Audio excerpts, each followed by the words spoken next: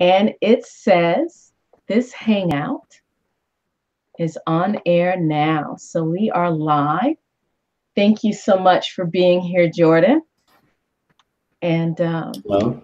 we're going to just give it a few moments, see who comes into the chat.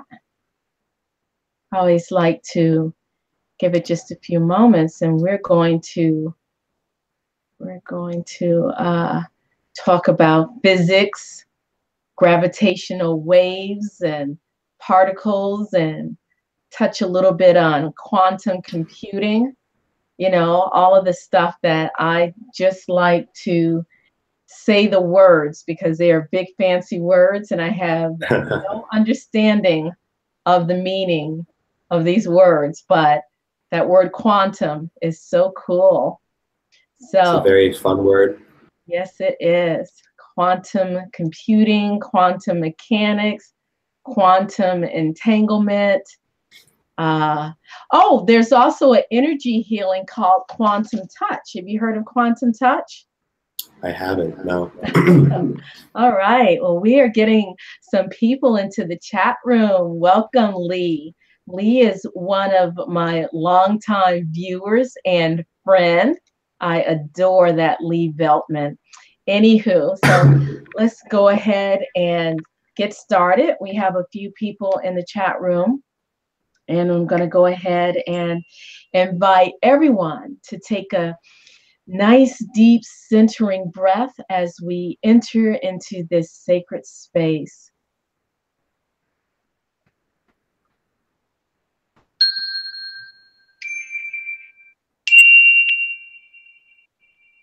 Okay, welcome everyone. Anyone who's watched my shows long enough, and I've been doing this since August of 2017, knows that I am usually pretty excited about my guests, very excited about each and every one of my guests because everyone is unique. They have a very unique and interesting story to tell. And my guest this evening has a very unique and interesting place in my heart. So for those of you who have watched me long enough, know that I'm a mother. I'm a mother of four sons. And this evening, I have my second born son on. His name is Jordan. He is a senior at Tufts University in the physics program. And finally, he's ready to give his mother the time of day because he just recently, this past week, successfully defended his senior thesis. And so now I guess his schedule has cleared up and he's ready to come onto the show and talk about all things physics. So I would like to extend a wonderful heartwarming, heartfelt welcome to my beloved son, Jordan. There he is. Welcome, Jordan. Here, let me bring the screen over to you. Welcome. Hello. Nice to be here. I'm happy to have you on as well. And I'm going to do a screen share right quick just to show the audience the title of your thesis that you presented, if that's okay. Sure, of course. So what I'm going to do first is, let me see if I can do a screen share of, let's see, So I'm going to do a screen share of your actual presentation of your thesis, and which I was, let's see, there we go. Let me present to all. Can everyone see that? There we go. So this is the image that you sent me, and I was so happy and thankful that you did send me. I guess you sent it a couple of hours after your presentation, and I really appreciate that. And let's see. So I'm going to switch the screen over to the title of your presentation, which is Producing Microscopic Behaviors of the Free Electron Model Using In-Body Monte Carlo Simulations by J. Kemp. So, Jordan, if you don't mind, if you could, give us sort of like the synopsis of what your senior thesis, like make it really sort of brief, Yeah. what your senior thesis was on. And also, I'd like to say, I don't know if I mentioned it before, Jordan is due to graduate Tufts University in a couple of weeks. And in the fall, he will be attending University of Chicago in the quantum computing department. Anyway, go ahead and tell us a little bit about your thesis, senior thesis. Sure. Yeah. So for the last couple hundred years, a lot of physics has been split between people who do experiments in like physical laboratories, and then people who sit at a chalkboard all day and derive formulas for how the world behaves. But with the invention of the computers in the past century, that's opened up this whole new territory of studying physics, because now we can do thousands and millions of computations per second. This opens up a whole new avenue of ways to solve problems that pose a really difficult challenge for these pencil and paper theorists. And so this whole field of computer simulations to do physics kind of became a popular method. And my experiences, and we can get into this a little bit more later, with physics have been mostly lab work. And so for my senior thesis, I wanted to try, this computer simulating to do physics. And and this thesis is the end product of that. And so we can try to unpack this title together, if you'd like. Okay. And so really quickly, what the free electron model is, and we'll start with that, is this model that was developed 100 years ago, roughly, that explains how electrical circuits work. How these particles called electrons can travel through metals, and like how can electricity conduct. And if anybody would like a copy of the thesis, it explains it. It explains how that model works. But that is essentially what the simulation is about. And so what I wanted to focus on with the simulation is how can we reproduce what the equations tell us by using what's called an n-body simulation. And what that is essentially is we are doing individual operations on little electrons. Okay. And then as individual microscopic bodies, these electrons behave one way. But if we look at how all of the electrons are behaving together, we get an entirely different behavior. And so the part that says, can we pull the title back up? Okay, hold on one moment. Let me get to that title. Share screen. Okay, hold on one second. Yeah. So we have producing the macroscopic behavior. And so that's, seeing the behavior of these little electrons on a large scale, using n-body, that's many, many bodies of electrons, Monte Carlo simulation. Now, a Monte Carlo simulation is essentially one that uses a lot of randomness and probability to actually do the simulation. And this free electron model essentially is, a set of rules that these electrons behave by, where they just randomly bounce around inside of this piece of metal. And that random bouncing, in order to simulate that, we have to use this Monte Carlo class of simulations where we are programming random behavior. And so that's essentially what the title means. I basically just I simulated electrons randomly bouncing around. And then when we apply some forces to these electrons, we can see how their behavior sort of mimics how electrons in a circuit behaves. Oh, okay. And yeah. So does that make sense? Yes. Okay. So I have a couple of questions. Yep. Where does the term Monte Carlo come from? Because that's a cool question. Yeah. Car.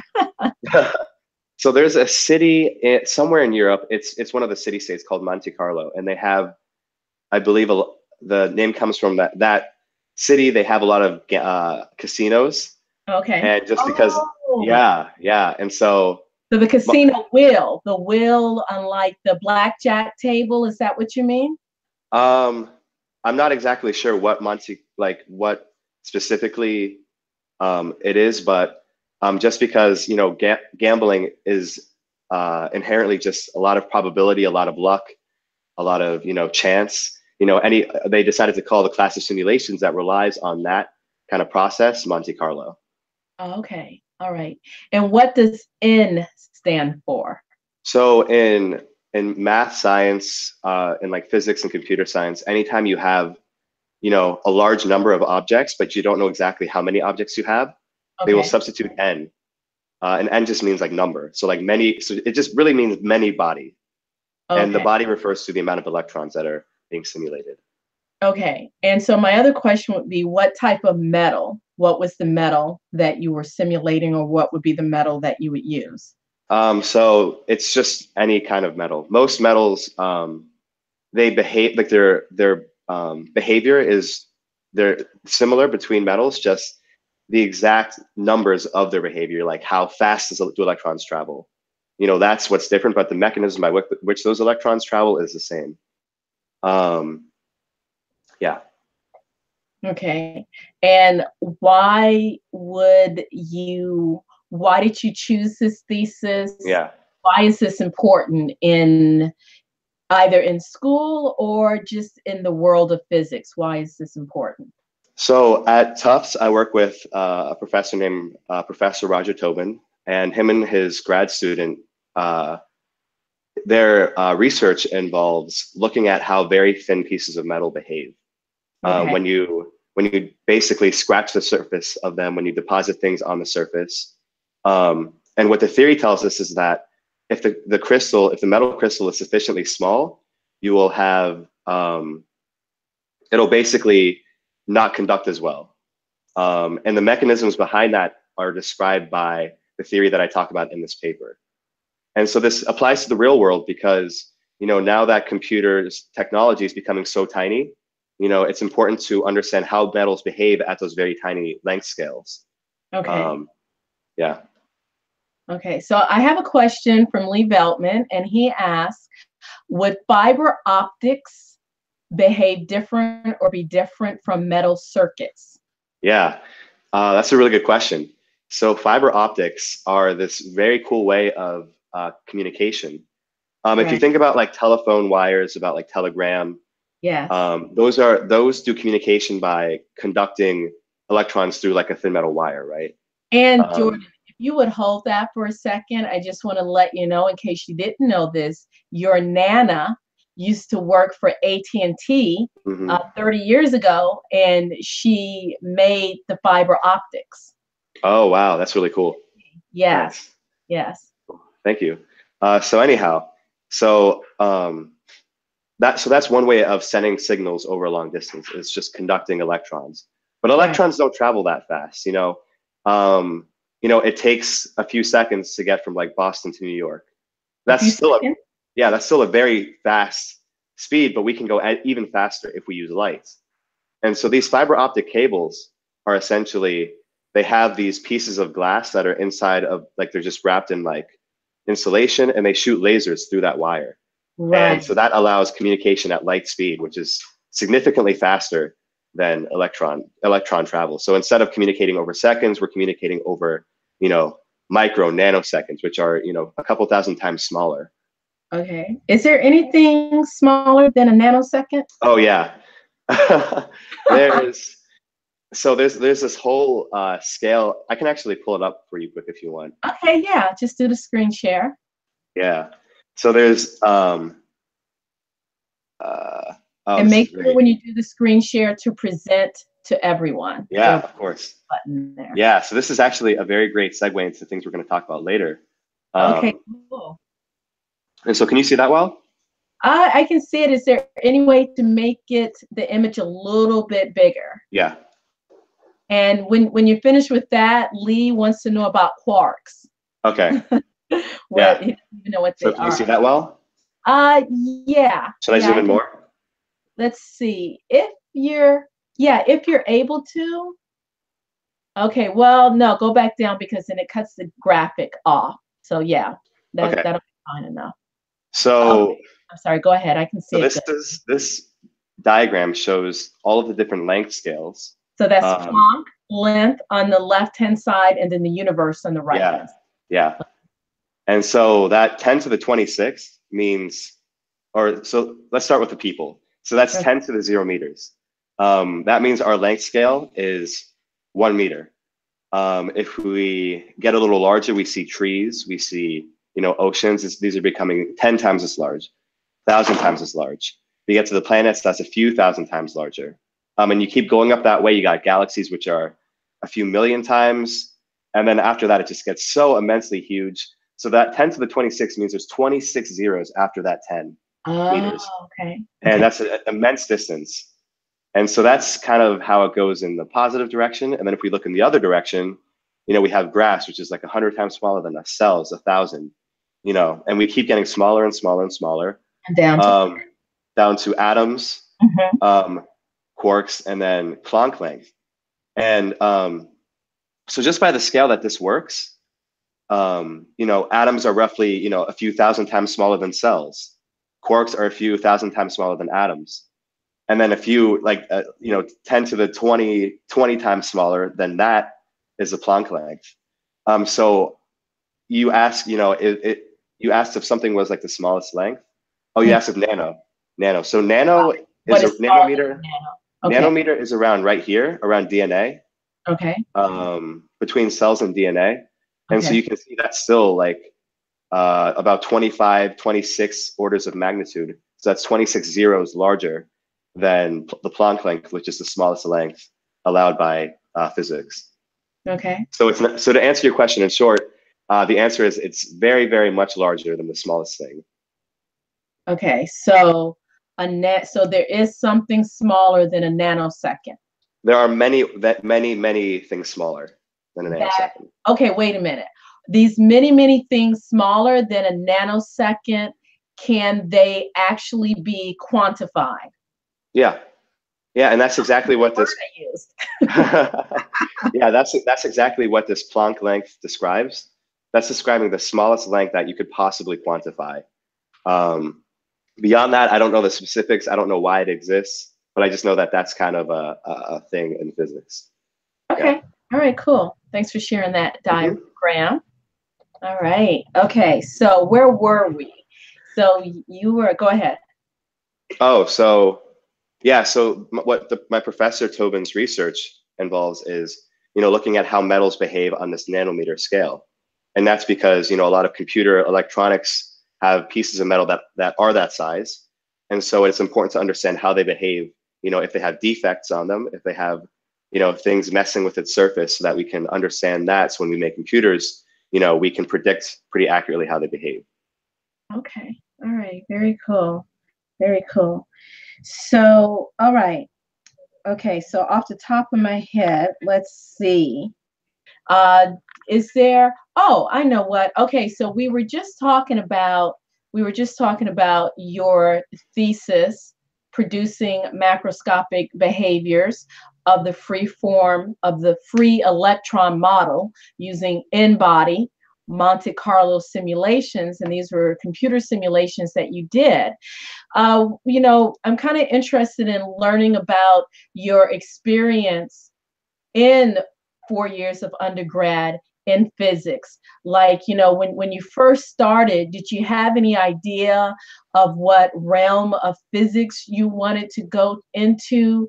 What was your inspiration for deciding that? Or did it just take you a while and experience? Yeah, so I did not go into undergrad knowing which part of physics I wanted to study. I just knew that, I grew up watching physics documentaries, I had a video game that I played where what the main character was a theoretical physics or a physicist, and I really enjoyed science class. So I just knew that, physics was a field that I really enjoyed. And so, I wasn't, it didn't really matter at the time which field I wanted to get into. I would just, sort of see how it went. And so I took some introductory courses.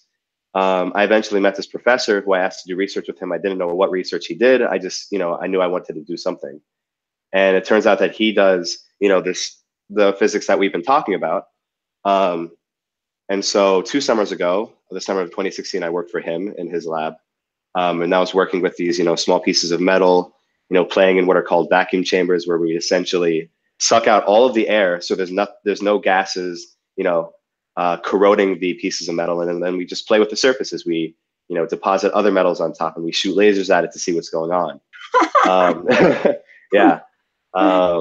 And so then after that experience, I had the incredible fortune of working for LIGO. LIGO. And we can talk about that in a bit. Okay.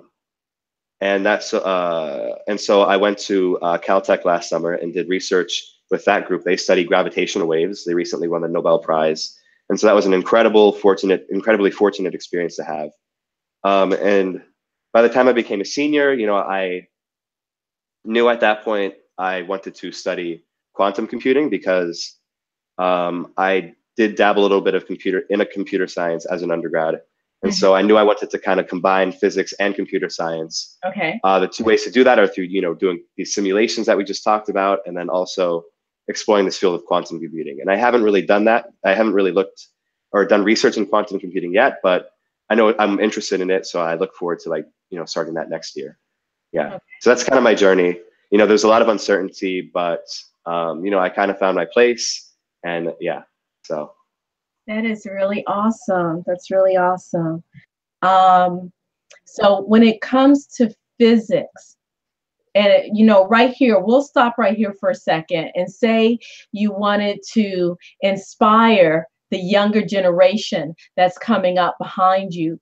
What words of wisdom would you offer someone in either middle school or high school who inspires to go to college and major in physics?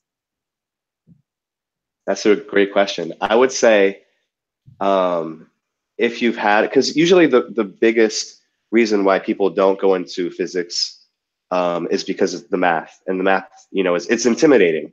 And actually, when I first started school, that was a big concern of mine, was whether or not I could actually handle it, because I wasn't that great at math in high school. But it takes a lot of, it's challenging, but it can be done, and there's a growing support network available.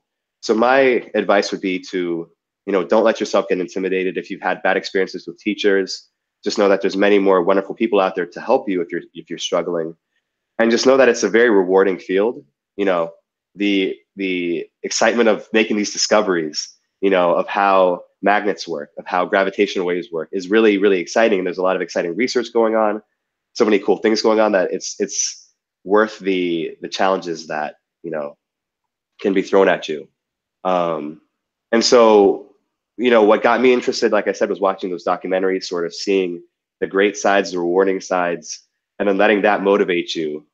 But it is challenging, but it can be done. And there's, like I said, a growing support network. A lot of people investing time into, expanding the accessibility of physics, working on physics outreach. So there's the community there to help you out. So just stay dedicated, and don't let yourself get, too beat up about the challenge, because everybody struggles with it at first. Very few people just walk through the door and know what's going on. So yeah. Right. Okay. You mentioned gravitational something. Gravitational waves, yeah. Yeah. So if you could go back and take us to LIGO. Yeah. First, tell us what is LIGO Voyager, and then tell us how did you end up as an intern or research fellow, all of that. Yeah. So LIGO is this crazy research group that started about 40 years ago. And the goal of their research is to discover or to observe what are called gravitational waves. And gravitational waves have a very long history. Gravity itself has a very long and mysterious history that I can go into if you'd like. Yes. But, essentially, there's actually a faculty member at Tufts in the 60s who was kind of like in the core group of LIGO during its origin period. He's one of the recipients of the Nobel Prize. His name is Rainer Weiss. And so last year he gave this talk at Tufts. This was about a year after LIGO made the discovery. Okay. And so I attended that talk, and I was like, wow, this is incredible stuff. And so I looked online, saw they had an internship program. I applied. Okay.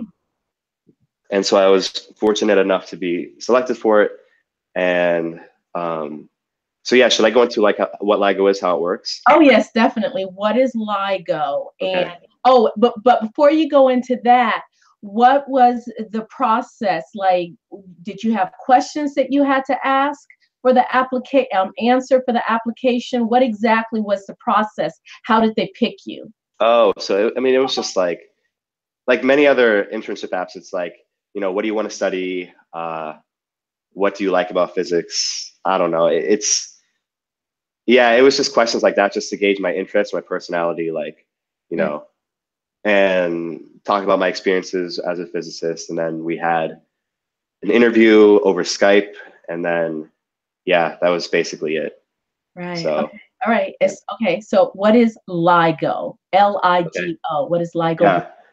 So LIGO is the Laser Interferometer Gravitational Wave Observatory. Okay, wait a minute. Hold on. Laser. Did you say infrotometer? Interferometer. Interferometer. Okay. Yeah. Gravitational Wave Observatory. And so that's that. It's a big word. It's a big acronym. So we can sort of break it down. Okay. And we'll start with gravitational waves because that is, the whole crux of what the research group does. And so we'll start with gravity. What is it? And everybody's heard of Sir Isaac Newton and his experience with the apple falling on his head and having that eureka moment that bodies are attracted to each other. Because this apple that fell on his head was attracted, it was pulled down by the earth and it hit him. And at the same rate, we are all held to the earth by gravity. It's what prevents us from just jumping into space and flying away. And so gravity, while it is this very dominating part of our lives, it keeps us on the earth. It also just happens to be a very poorly understood force. Okay. And that's because it's such a weak force. And just to make my point, if you compare, how big the earth is, right, compared to how, weak of a pull it has on you, like I can jump just with my little legs, I can overcome gravity for a little bit. Right. The gravity output by the entire earth. And that just shows how weak gravity is compared to like a magnet, which, you have a magnet that big and it can pick up a screwdriver, right? Right. And so the scales of these forces of gravity compared to other forces like electricity and magnetism is so weak. And so to study gravity experimentally, we need massive bodies, such as the Earth, such as galaxies out in space. And so compared to other forces in physics, it's a very poorly understood force. And so in the early 1900s, Albert Einstein did a lot of research into the behavior of gravity. He developed this theory called the theory of general relativity, which tells us essentially that gravity is the warping of space-time. Gravity, so, the warping of space-time. Okay. And so I can show you a picture of what exactly this means. Okay, go ahead. And so do you see the picture on the screen? Yes. Okay. And so I'll start with this grid that we're seeing on the screen. Okay. And you see everywhere where these bodies aren't, the space is flat. Yeah. This represents space. Space is flat. And that means, if you take, a patch of space here and a patch of space here, they have the same length. Yeah. But if you go around one of these big bodies, they represent like the sun, the earth, the moon. We see that this space is no longer straight now. It's no longer flat. There's curvature in the space. And you see like right around here, space is, it's kind of stretched downward. Okay. And because it's stretched downward, that means horizontally, it's kind of compressed a little bit because now we're fitting more space into a smaller horizontal area. And so what that is telling us is these bodies, such as the earth, the moon, the sun, they cause space-time to kind of compress. And that's a huge notion to kind of wrap your head around, because what that essentially tells us is now space isn't always flat. Okay. Space kind of changes its shape depending on what it's around. And so I don't know if you've been to a science center where they have one of those those big bowls where you can sort of roll a coin, and the coin will kind of spin around and around and around. Okay. Right. And that's those, you know what I'm talking about? Yes, yes. Okay. So those are actually the way that coin spins around. Right. is how objects that are under the influence of gravity behave. Okay. Because if you, for example, we'll go back to this picture quick. If you could imagine pushing a ball like into the space right here, we can zoom in onto that. Pushing a ball, you can imagine it going around and around this curved space because it's basically like a bowl, right? Right. And as that little ball goes down further, it gives off energy as friction. In the case of a penny in a bowl, it'll give off friction and it'll slow down until it eventually collides with the earth, and then now it's kind of stuck to it, right? Okay, so my very laywoman's mind, when you tell me that space can curve, yeah. So that's telling me that space, what I'm thinking is space is not empty, that it's a thing, that there's something there that, Well, there's mesh or there's something, because something is curving. Yeah, so that's that notion kind of falls under metaphysics, which is kind of outside of the realm of physics because it's kind of something that we don't have the capacity yet to understand. Okay. A lot of physics is explaining how things work and not why it works, because at the end of the day, you can't run experiments that tell you why things work. You can only tell how it works. And so, what exactly is curving? We don't know. All we know is that the space that we exist in isn't flat and constant at all places like we used to think it was. And so with this, and so why it's called the theory of general relativity is because, ignoring general, just focusing on relativity, relative to a space out here, the space around the planet or the sun is curved. And so if you're on that flat space, you look around, everything looks flat. So you can't tell, what the curvature is. If you're like in this curved spot here, everything around you is curved. So you don't know, whether it's curved or not, because everything relative to you is also the state that you're in. Right. The analogy to that is the only way that you can tell that a car is going at 50 miles an hour is because relative to that car, you're going 0 miles an hour. You're going 50 miles an hour. Yeah. All right. But like if you're also traveling 50 miles an hour, relative to that car, you're not moving. Right. Yeah. Right. And so that's where the relativity comes in, because depending on where you are in space-time, the curvature of the space around you is going to look different. Right. And so this ties in. Oh, sorry. I'm sorry. So, like, for instance, if you're further away from the object, you're able to actually witness the curvature. Exactly. And then at the same rate, you can't. The space that's around you, you have a harder time of telling whether or not it's curved, because your space you're sharing that space with the space around you, essentially. Yes. So we had a comment from one of our guests that I just wanted to share. Speculum Nin Nish says that you're good at conveying this kind of information. You, Jordan, are good at conveying this kind of information in a way that is easy to follow, is a talent. And she says, I can see him being a great professor and any other occasion for public speaking in general. Thank you. I appreciate that. And only because I know you, and I've known you, Yeah. popped into this existence. You've always been good at public speaking and all that good stuff. So let's get back to gravitational waves. I'm sorry, I was having a proud mom moment. Yeah. But anyway, so okay, so LIGO, laser, and then there was this big word you said, infrathermal. Interferometer. So I'll get back to that in a second. Okay, all right, go ahead. So a big result of this, theory of relativity was, now that we understand how gravity, looks like, it looks like this curvature. Now it's a matter of how does gravity actually travel, Gravity travels? Well, sorry, how do I feel gravity when I'm super far away? Oh, okay. And so back at the time of Newton, gravity was thought to just be instantaneous. So for example, if the sun were to just suddenly disappear, we would just instantaneously fly off into space. Now we're no longer orbiting around anything, so we'll just fly off right away. Physics tells us that if the sun were to like suddenly disappear, that wouldn't happen because, information, whether it be in the form of gravity or light, travels at this maximum speed limit of the universe, that is the speed of light. Right.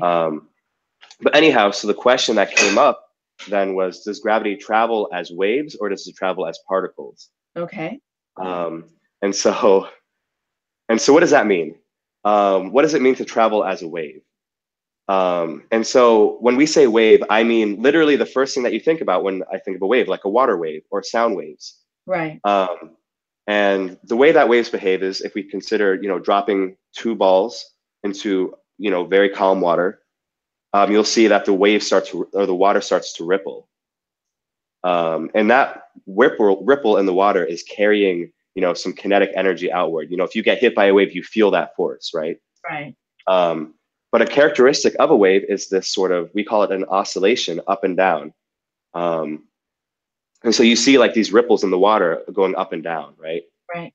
And so you drop that ball into the water, you can watch that wave sort of propagate outwards, and you don't feel the wave until it hits you. You can see it coming, but you don't feel it until it hits you, right? Right. And so for gravity to behave like a wave would behave in that same way, where that wave of gravity, which we'll get to in a little bit, you won't feel that until it actually, contacts you. And because, and so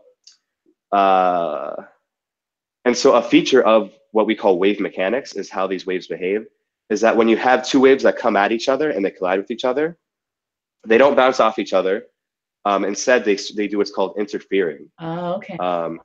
And so if you think about how do waves, when you see two water waves come at each other, if you have two crests, right. Two peaks of the wave hit each other, they will double in size and get twice as large as they pass through each other. And then they sort of, go back to relaxing, right? Right. And then if you have two dips in the water that hit each other, they get even deeper. You have that addition of the wave behavior. And if you have a peak and a crest, and they hit each other, they cancel out.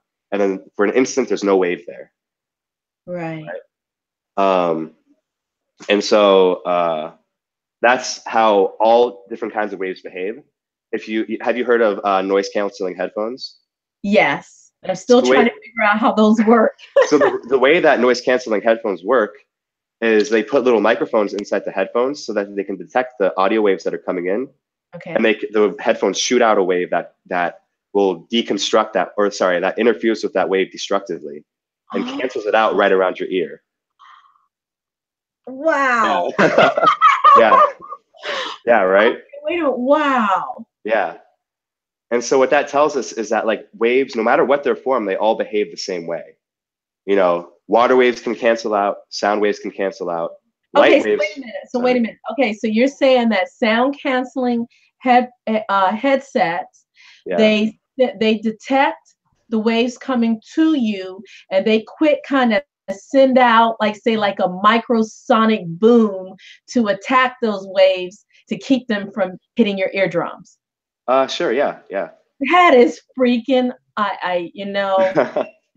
I'm sorry. No, it's fine. This is why you study physics, because it has these mind-blowing moments, that are really yeah. And another mind-blowing moment that I have, and I'm sorry, this might embarrass you for a second there, is when I look at my children and I see them explain the world to me that I could not figure out on my own. That is just like poof, mind blown. Anyway. Yeah, and so what I have on the screen now is a picture of what I'm describing. There's some echo right now from your mic. All right. Let's see. Okay, I'll turn my mic off. Go ahead. Okay, so an example of this wave addition that I was talking about, if you look at the top part of this diagram here, we have what's called in phase, where you have two waves that where one has a dip, the other has a dip, where the other has a peak, or where one has a peak, the other has a peak, right? And so they're considered to be in phase because the phase at every point of the wave, they match up. And so when those waves hit each other, they construct to form an even larger wave, a wave that is twice as big. But when they're completely out of phase, where one wave has a dip, the other has a peak, where one has a peak, the other has a dip, they will completely cancel out and you won't see any wave there. Sorry, you're muted. And that means you won't hear anything. You won't hear anything, yeah. Completely cancels out. Yeah. Okay. Wow. All right. And so the way that LIGO works is that if gravity behaves as a wave, and I'll pull up a picture showing what that means, then we should be able to use that sort of technique of hitting waves at each other to detect them. And I'll talk a little bit more about that later. Okay, and you mentioned LIGO Voyager again, and LIGO, they have 2 headquarters, right? They have one. I'll get to that in a second. I'm almost through. Okay. Anyhow, so what I'm showing here is 2 bodies. I guess they look like little stars. This is a simulation of stars sort of spinning around each other. And because if we look back to this diagram here, we have that little sort of dip in space-time. As we move this ball around, we'll expect that dip to kind of fan out a bit, like we see here. And as these bodies are spinning around each other, because they're gravitationally locked, so they're spinning around each other, they're going to cause these ripples in space-time to sort of shoot out of them as waves. And you can sort of simulate this yourself. If you stuck 2 fingers in water and sort of swirled it around each other, you would see this exact same pattern like form in the water as these waves sort of fan out. And so these are gravitational waves. These are physically what they are. There's these ripples in space-time that sort of come out of these very massively rotating bodies. And so what LIGO does is they try to detect these using what's called laser interferometry. And an interferometer is this big device that essentially tries to cause these wave interactions. And I'll pull up that picture again, just as a recap. So what laser interferometry does is it takes, you take a laser beam and you shine it in 2 directions perpendicularly. I'll show the diagram of that actually. 1 second.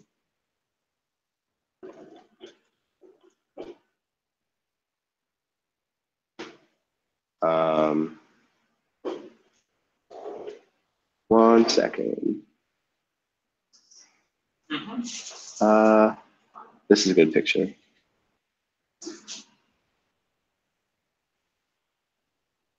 Okay. Can you see that well?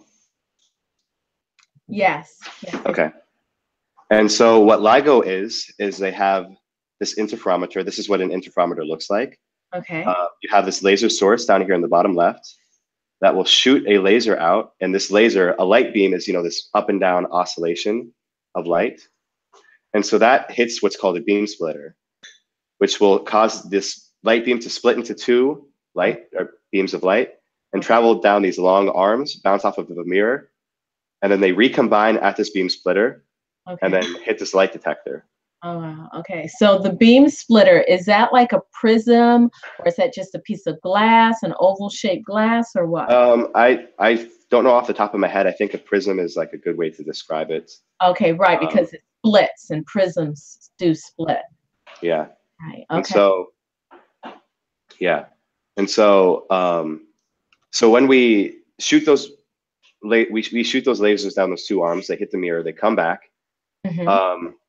Depending on how long those mirrors are, we can get the light to shoot back into that detector, either in phase so that they construct into this bigger wave, or out of phase so that you don't see any signal. Okay. Does that make sense? Yes. Okay, cool. Okay. And so when this detector is just sitting, there's no gravitation coming through. The mirrors are situated so that when that light combines, it's totally canceling out itself. And so we don't see a signal. But when this gravitational wave comes through, and remember that's these ripples in space-time that cause space to contract and expand, you're going to cause one of those arms the distance of one of the arms to increase and decrease, right? And now you're kind of playing with the phase of that one arm, while you're not messing with the phase of this arm. And so what happens is what what recombined laser that used to be completely out of phase is now sort of in phase, and you see sort of a signal start to ripple in and out of existence. And so that's how the interferometer works. Yeah. All right. And you mentioned that LIGO, was it LIGO Caltech or LIGO MIT? You mentioned LIGO won a Nobel Prize. What did they win a Nobel Prize for? Yeah, so LIGO, like I said, it started about 40 years ago, building this detector. And it took so long because the detector has to be so sensitive, because these gravitational waves, the target source that they want to detect them from are colliding black holes. And black holes are, you know, a few times larger than the sun. So they're super, super large, like insanely massive. And these, you know, large merging black holes produce a gravitational wave signal. And that signal is so tiny that it causes ripples in space-time that are, you know, less than an atom, you know, variation. Is it less? Not less than a quark, but like less than an atom. So the shrinking that it causes is so tiny. That means that they have to make this detector super, super sensitive. Okay. And it took them that long to do that. What was the purpose of they're trying to detect gravitational waves emanating from black holes? Yeah. So they wanted to just prove that these waves exist, because Einstein predicted that they existed, but we've never seen them before, because they're so tiny and so weak. And so their whole purpose was to develop a detector sensitive enough to detect these ripples in space-time. Yeah. Oh. Okay. And so it was just a huge moment in physics when they actually made that detection, because, you know, that shows, oh, hey, like gravity does travel as waves, okay, which we weren't entirely sure of. And yeah, it was just an incredible moment for physics, for experimental physics. Yeah. And that was for what? That was back in what, January 2016 that they So the detection happened in the summer of 2015. 2015, okay. Wait. Yeah, or I think it was, no, September of 2015, I think. That's when their detection was. Right, yeah. right. And since then, they've detected, I think, 4 or 5 black holes merging. They've detected very dense stars merging. And so the field is just, it's opening this whole new field of astronomy, because before, you know, for the past couple hundred years, when we look to the stars, you know, all that we see is just light coming from the stars. That's the only way that we know that the stars are there. You know, because we can't listen to the stars because sound doesn't travel through space. You know, we can't, you know, necessarily feel the heat because they're, you know, they're so far away, right? But we can see the light that comes out of them. But now we know that we can also see the gravitational waves that come from them. And so that opens up this new field that's called multi-messenger astronomy. And that is looking at these astronomical events through different media, such as through their light emissions, through their gravitational wave emissions. And so this was a huge moment for astronomy, because now we can look at, you know, the night sky with essentially a different pair of goggles on. Oh, okay. And that was, you know, really, really exciting. And so they won a Nobel Prize for that this past year. Yeah. Okay. And so so the research group is based at MIT and Caltech, and they have some other groups at other universities throughout America. Now there's this whole international community. They have a gravitational wave detector in Germany and in Italy. I think in Italy. Yeah, they have one in Japan. They're thinking about putting a really large one out in space. Yeah, so it's this very rapidly improving field, rapidly expanding field. Yeah. Okay, well, I had a question because I was confused by something that you just said. Mm-hmm. You said something about we can't listen to stars or something like that because there's no sound in space. Yeah. But isn't groups like CSETI or whatever, aren't they trying to listen to hear if there's any communication from, you know, humanoids or non-terrestrial entities? Yeah. But you're able to hear that. So I was confused at what do you mean that there's no sound? So when they say they want to listen, anytime you hear the word listening in astronomy, that essentially means we're looking for light signals. Because you know, much like how we use radio to communicate, we can encode sound into light signals. Oh. Yeah, so you can do, we're looking to see if anybody else out in the universe is doing that too. They would be communicating using light signal. If they are, like, that's how we would detect them, yeah. So have you heard this thing of, say, the sun having a sound, and I don't know if NASA was able, NASA was able to record? Yeah, so I'm not exactly sure how that works, but when I say that there's no sound in space, what I mean is that the way that sound works is, you know, for example, take a speaker, for example. A speaker has a little device on it that's literally like slapping the air really fast. And when you slap the air, that causes the air to compress and expand. And when that hits your eardrum, you interpret that as sound. Right. And so for sound to work, you need that gassy medium for it to travel through. But as we know, there's no gas, or gas doesn't exist in space at the kind of pressures that we have on Earth. And so any sound that does come from the sun, you know, we just can't hear it because the gas is just too thin. The air in space is just entirely too thin. So when they listen to the sun, what they're really listening to are, you know, bursts of light of, you know, emissions, particle emissions that come from the sun. And there are ways that we can sort of correlate, you know, that to kinds of sounds that are produced. And so that's kind of not that great of an explanation, but yeah. Okay. We're not actually listening to sounds. Okay. All right. But they're witnessing something, and then they translate it into sound. Yeah. Yeah. Okay. Yeah. So I have a question from Nish, and she says, what does Jordan think about those D-Wave computers? Yeah. What is D-Wave? I don't even know what that is. Yeah, so we're shifting gears a little bit here, talking about from gravitational waves to now talking about quantum computing. And this is the research that I'm interested in getting involved with next year. At university.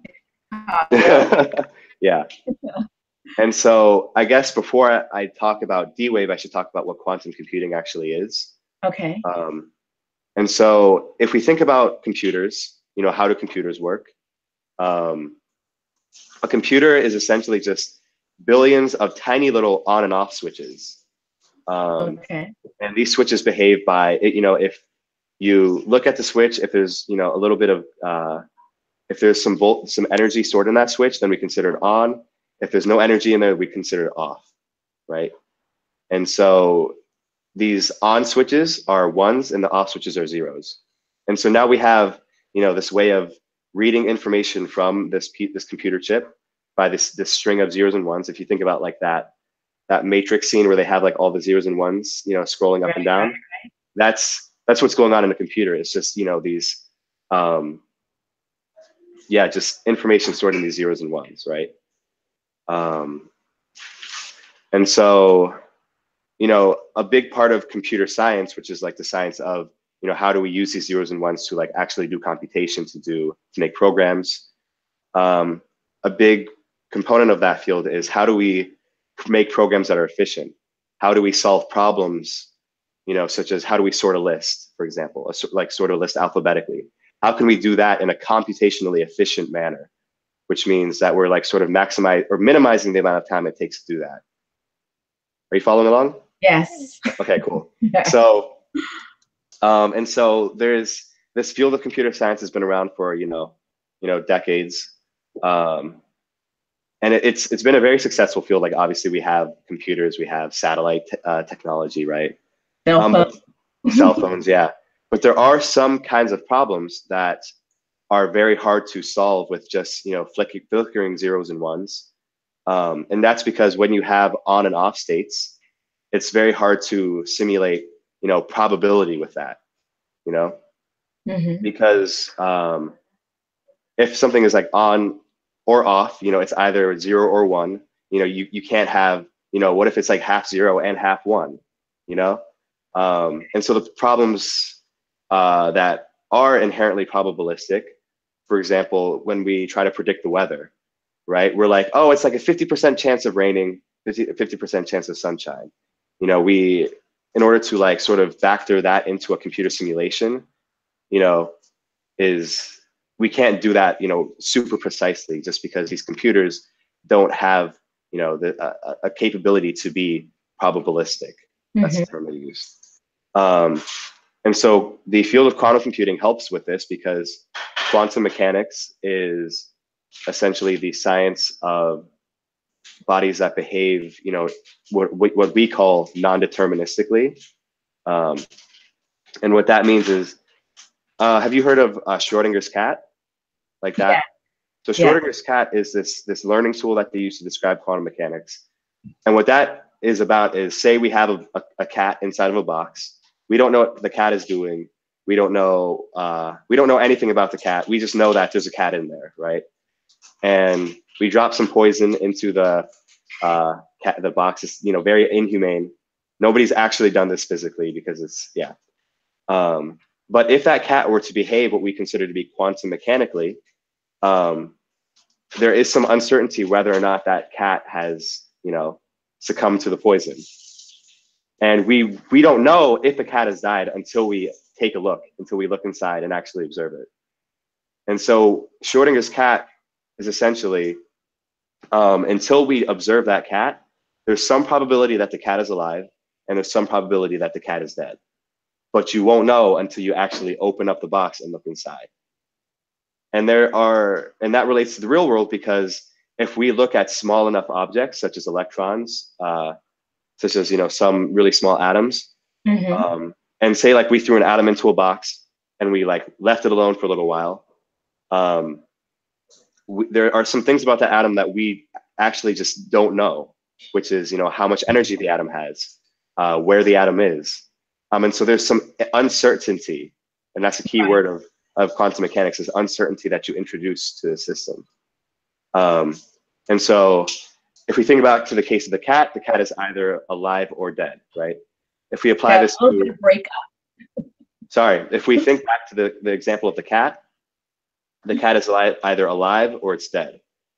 With some like it's 50% chance it's alive, 50% chance it's dead, right? And then if we apply this to computing, you know, we can then represent what's called a bit, like that 0 or 1. Now, instead of being it's either 0 or it's either 1, now it's either like 50% 0 or 50% 1, right? And so we've introduced this probability into this piece of our computer. Right. And so now that allows us to simulate things that are probabilistic, you know, such as, you know, economic models or the weather, or, you know, atoms. Like we actually, one of the ways that quantum computers are being used nowadays is to simulate, you know, molecules, because molecules behave quantum mechanically. And so using quantum mechanical objects, we can simulate quantum mechanical things. And so now with these tools, we can simulate certain kinds of problems, solve certain kinds of problems more efficiently. And so what D-Wave is, it's this company that started 19 years ago, and they've been building a certain kind of quantum computer that works a certain kind of way. I actually don't know that much about the company. I just know that they have a quantum computer that is 512 bytes big, which is by and large the biggest that I've read about. Most quantum computers nowadays are around like 32 bytes, which means 32 up and like 32, you know, quantum bits. Yeah. Okay. I don't know if that is that a good. Do you have questions that? All right, that was good. I think we got it. You got a little bit more going on in your bandwidth, so it's slowing down. Oh, I'm sorry. No, that's okay. That's not your fault. Might have to maybe have a part 2 a little bit earlier on. So it looks like we've been gone for an hour now.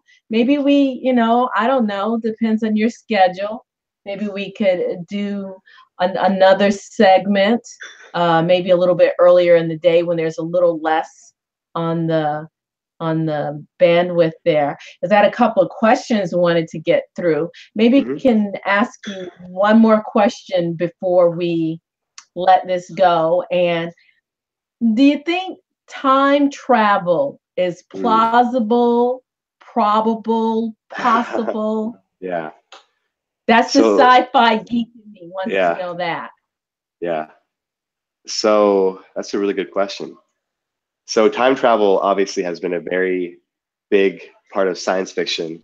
You know, it's been of great interest to us because let's go back and, fix the things we messed up, or, I want to see what it was like in medieval like France, so like I want to go time travel. But the physics surrounding, the plausibility of time travel is definitely, as long as it's been studied, it's still like in its, it's still very undeveloped. There are certain parts of physics that can allow for something that's analogous to time travel. Wait a minute. I'm sorry, could you say that again? There are certain what? There are certain parts of physical theory that allows for certain kinds of time travel. Yeah. Oh, so, okay. Didn't hear it. You said there's certain parts of physics theory. Did you say that allow for time travel? Yeah, in a sense. So, for example, I don't know if you've watched the movie Interstellar.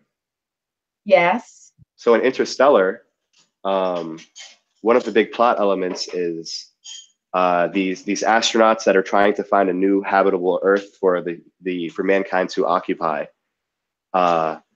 Goes near this black hole. And remember how I was saying earlier how black holes kind of cause space to warp? Yes. Well, they also cause time to warp. They cause your perception of time to slow down compared to other people's who are far away from the black hole. And so a big plot, without giving away too much of the story, a plot element of the story is while these astronauts are near this black hole, the time or their family, people back home, the time back home is going by so much faster. So while he's like by this planet, his family ages by 20 years, while he only aged by a few hours. And so if you think about it, like that's kind of, he basically time traveled to the future because, he went by this black hole and when he came back, so much time had passed, right? Right. And so in that sense, like, yeah, like it's plausible to travel into the future. And so you can actually, not fun if you can't come back. Exactly. Yeah. And that's kind of the thing is that, a lot of relativity kind of treats time as another dimension. So we have 4 dimensions. We have the three spatial dimensions and 1 time dimension. But unlike the spatial dimensions, which travel in both directions, like I can go this way and this way, this way and this way, this way and this way. So that's 6 ways to travel in 3 dimensions. Time can only travel in one direction, which is forward. Right. And, I'm sure there's people that will like listen to this explanation and be like, you're totally wrong. But again, I'm not like an expert in this field. But to my knowledge, like time only moves in one direction by like the physical laws that we have. And so to my understanding, like traveling back in time is not something that's possible at this point. And that's just because our understanding of time is so immature. For the longest time, we thought that time passes at the same rate everywhere. But it turns out if you're by a really big gravitational source, time will travel slower for you. So clearly time doesn't travel at the same rate everywhere. Right. But we've never observed time traveling backwards. And I don't think there's any theory that explains that time can travel backwards. Okay. All right. And and thank you so much, Jordan. And before we bring this to a close, I have one last question from Nish. And she wants to know, well, you can either do it now or we could do it next time. She says, for next time, I'm curious about Jordan's opinion of alternate realities alternate dimensions, like, you know, what was explored in Fringe. Did you ever watch Fringe? Mm-hmm. So do you think alternate realities, alternate dimensions are probable? Yeah, that's also another very cool topic. There is a very large, you know, there's a lot of efforts being made by the physics community to tackle this question of the universe versus the multiverse. Actually, Stephen Hawking's last paper before he passed away dealt with, you know, the plausibility of a multiverse. You know, how big is our universe? Is it infinite? Is it finitely contained? You know, these are all questions that are being actively tackled. And one of the things that we can, you know, sort of relate to the plausibility of the multiverse is quantum mechanics. Because like I said, quantum mechanics deals with probabilities, right? We open the box for the cat, you know, there's a 50% chance that it's alive, 50% chance that it's dead. And so say that we open the box and the cat is dead. And we're very sad we have a funeral for the cat. But what if in some alternate reality they open the box and the cat's alive? And so it's from my understanding, it's been sort of like this, well, why not? Why can't that be the case? Why can't there be, every time we have this interaction with quantum mechanics, that the alternate to what we've experienced like happens in another, you know, reality? And so like the multiverse arising from quantum mechanics is like a field of active study. I'm just trying to think of other examples. Well, you know, and I'm thinking if that is a field that people are studying on some level, there is this understanding or theory or belief that it's possible or probable that that time or whatever you would call it would branch off, and that there is an alternate reality to what we're dealing with.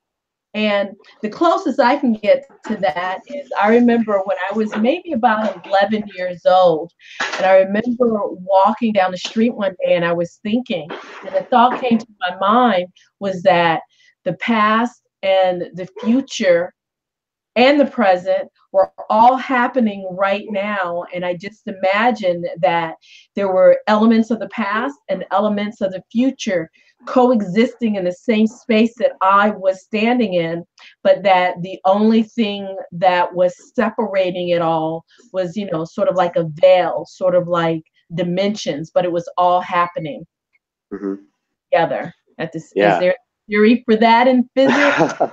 So like I said, our understanding of time is very limited. There are, you know, there's, you know, as objects, we exist in space and we exist in time. There are some objects, such as black holes, for example, that exhibit very strange behavior. And like maybe we could talk about this next time. But that behavior comes out of the fact that they are bodies in space-time. For example, when we have two black holes that merge, you know, if we look at the black holes before they merge, they were two distinct objects, but they came together at some point and combined into one object. And after that, they're one object. But if you look at that black hole as existing in space and time, the black hole was always one object. Because if you think about time as a spatial dimension, you know, now you have kind of like this Y shape.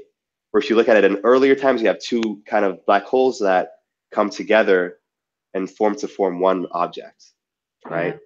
And so if you think about time being that fourth dimension, you like really weird things come out, like objects sort of being connected where they previously weren't. You know, like how does this concept of the space-time continuum, you know, affect our interpretation of our world? And like that's like an active field of, I believe that falls under cosmology, which is sort of this very abstract theoretical branch of physics that asks questions like, what is the Big Bang? What happened before the Big Bang? You know, what is our universe? You know, all of these very zany, crazy, out there questions that are, you know, very, very important to understand, because, you know, that gives us, you know, more context to, you know, why are we here? Like what is the universe? So it's a really exciting field. Okay. I recommend to all your viewers, if you want to kind of learn more about these topics, you should go onto youtube.com and Uh-huh. look up the series of videos called Minute Physics. Minute physics. Yeah. Okay. And there's this guy who breaks down a lot of these, these really cool physics topics into 2 or 3 minute cartoons where he animates, these concepts, and he talks about time travel. He Wow. talks about gravitational waves. He talks about, the Schrodinger's cat, and so just you can honestly spend all night on that channel learning all these cool things, and I strongly recommend it because there's so much of that in physics, that relates to, not just technology and science, but also like spirituality, for example. Wow. These, and so it's really cool to explore and to explore through multiple lenses. So like I really encourage your listeners to go check that out. It's called Minute Physics. It's on YouTube. Yeah. Wow. That was really awesome. And so we will be able to get you back on Yeah, another time. of course. Okay, awesome, cool. So there will be a part 2. And I encourage anyone, if you have any questions that you would like to ask, if you email those questions to me, and then the next time when Jordan is able to make time in his schedule to come on the show, then I will ask him these questions. And Jordan, I thank you so much for being here. And so if I watch, is it Minute Physics, you said? Yep. Yes. So if I watch Minute Physics, will I be as smart as you? Of course. Okay, very cool. All of these, concepts, they look scary at first, Mm-hmm. but there are ways that you can, build that intuition, right, into Right. understanding. And it takes time, but you can definitely get there. And Minute Physics is a great way to start because they get your mind, kind of get those kind of gears turning, like those physics gears. And so I strongly recommend checking that out. If you want to learn like the math that is behind this stuff, you can go on Khan Academy, where he will like basically break down all of these math concepts for you. Mm-hmm. Documentaries like The Universe, like Carl Sagan's, what's this show called? The Cosmos. Yeah. And yeah, there's so many resources, and so yeah, get out there and check it out, and it's a really great time, and it's, as you can see for yourself, it's really exciting and mind blowing. I just strongly recommend you check it out. So Yeah, and what I thought was really cool is how, as you were wrapping this up and bringing it roundabout, that you mentioned that, through the discussion of physics and through working through all of this, it sort of leads you into spirituality. mm-hmm. That's yeah, it's I think it's very important to keep an open mind when looking at physics, just because all of the great discoveries that have happened, ever, have come from somebody essentially going against the grain and sort of questioning outside of the box. And so, trying to draw parallels between what has been established and, what you bring as a unique observer to the situation, could shed new light on the situation. So, yeah, I think it's great when people try to, draw these sort of connections. Yeah. okay. All right. Well, thank you so much, Jordan, for being here. Thank you, thank you, thank you. Really appreciate you taking time out of your schedule to come on to the show. And, please, guys, don't think just because I'm mom, I get first dibs. No, I get on the waiting list. I really appreciate that. Appreciate you. And I wish you all the best. Thank you. On your journey and the places that you're going to continue to go.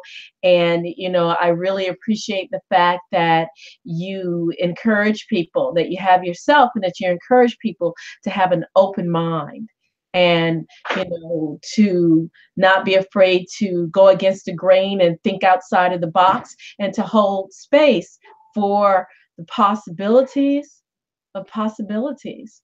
Yeah, yeah. Yeah. So, and I also like to thank the wonderful people in the live chat room for all of your great questions. And we're going to go ahead and bring this video to a close. But before I do, I wanted to give a quick shout out to Big Liz, BigLizConjure.com. She created this amazing, she created this amazing flower of life sacred geometry circle, and you can write it's chalkboard backing, so you can write your intentions on the back side and put your crystals in alignment however you want for whatever manifestation, whatever you want to do. And you can find these on BigLizConjure.com. So I want to take a moment to thank everyone for being here. Thanks again to Jordan. We can Thank take you, guys. Thank you. If we can take a moment to remember our ancestors and to remember all those who have transitioned before us.